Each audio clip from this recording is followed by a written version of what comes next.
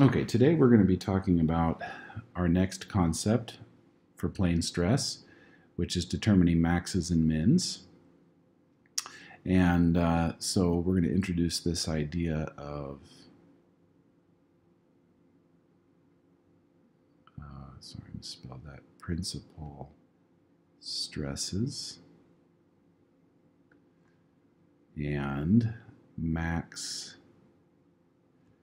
shear stresses.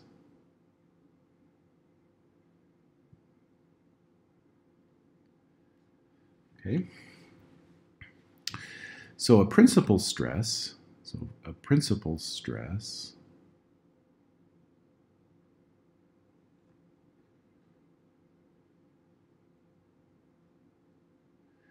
is the angle.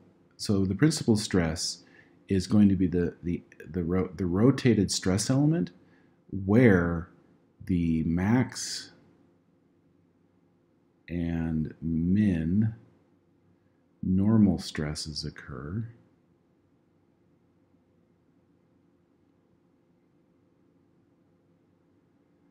and the shear stresses are all zero. Okay, so if you start with some stress element where you have normal stress and shear stress, you want to find the rotated stress element, that angle theta, where all the shear stresses go to zero and you're just left with normal stresses. Those normal stresses at that location are called the principal stresses. Okay.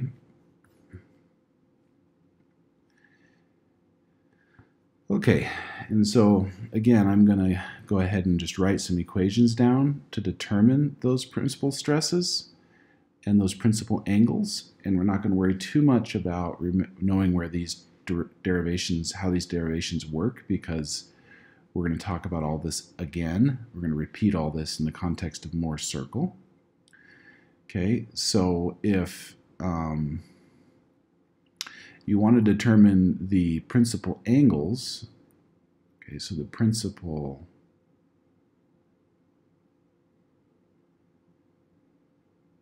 angles, right? You want to find the locations where the angles where d theta x1, or d sigma x1, d theta are equal to 0. And if you just do a little bit of algebraic manipulation, you're going to end up with that the tangent of 2 theta is equal to 2 tau xy over sigma x minus sigma y. So you can solve for theta, the theta values that make this work. And so there'll be two values, there'll be two principal values that differ by 90 degrees.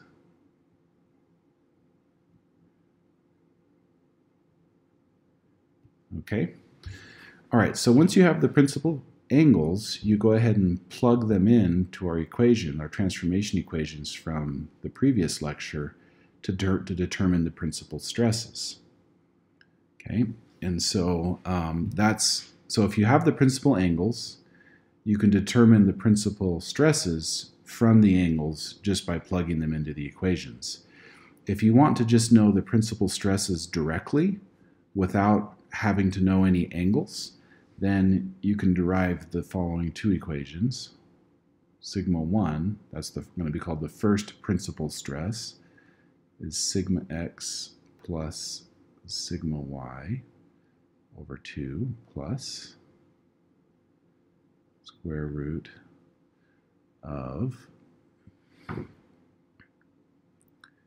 sigma x minus sigma y over 2 squared plus tau x y squared. And then sigma 2 is just this term, but there's a minus sign. So it's exactly the same equation, but you replace the plus sign here with the minus sign.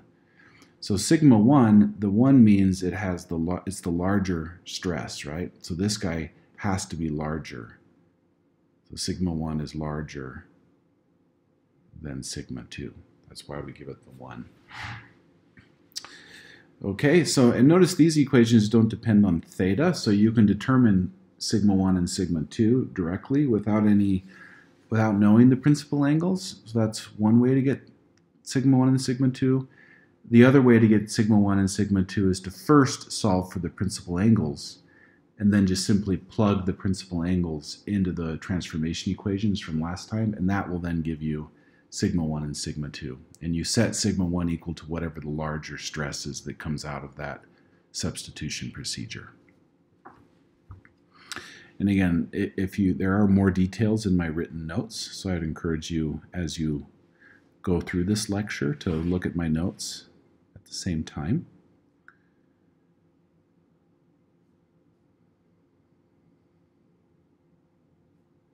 Okay. A couple more equations. Again, don't worry about where these come from. We'll come back to that. If you have the principal stresses, and remember the principal stresses are happening on a stress element that's rotated through a principal angle and there's no shear stresses. Okay, but if you have the principal stresses, you can determine from the principal stresses where the maximum shear stresses will occur, what their values will be, and the angles at which they will occur. Okay, so if you want to know tau max, for example, you can get it directly from the principal stresses as sigma 1 minus sigma 2 over 2, and then tau min is nothing more than the negative of tau max. Okay, and then theta max, okay, the angle where tau max occurs is just theta 1, the first principal angle, minus 45 degrees, and theta min is theta max plus or minus 90 degrees. Okay, so those are our important equations. I have a couple of examples in my notes. I would go through examples in notes. So you want to go through the examples in the notes. I'm not going to do them here because it's just an exercise of plugging values into equations.